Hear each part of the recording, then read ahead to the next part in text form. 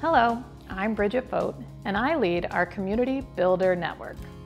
We work with people with disabilities to discover interests and find places where their gifts are appreciated and to create connections in the community. We meet with each person individually each week to explore and work to answer the question, who am I and what do I enjoy?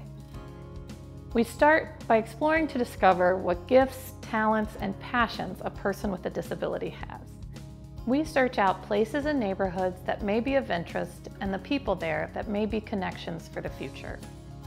Some people have had limited experiences and have yet to discover all their potential gifts and the people and places waiting to receive them. We look to connect the person with others in their neighborhood or around common interests.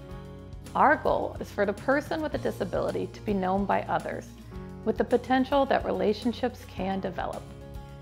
As people get to know each other, we look for ways to collaborate.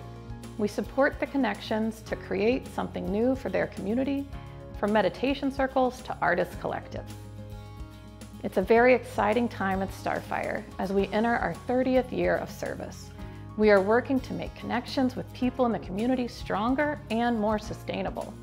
We plan to continue our community projects, but with more involvement and leadership from ordinary citizens. We are starting a new effort to build circles of support around people with disabilities. The hope of these circles is to bring new connections and old friends together to be a part of the life of a person with a disability over the long term. Like our community project community building efforts in the Family Network, we'll provide small project budgets to help launch these efforts.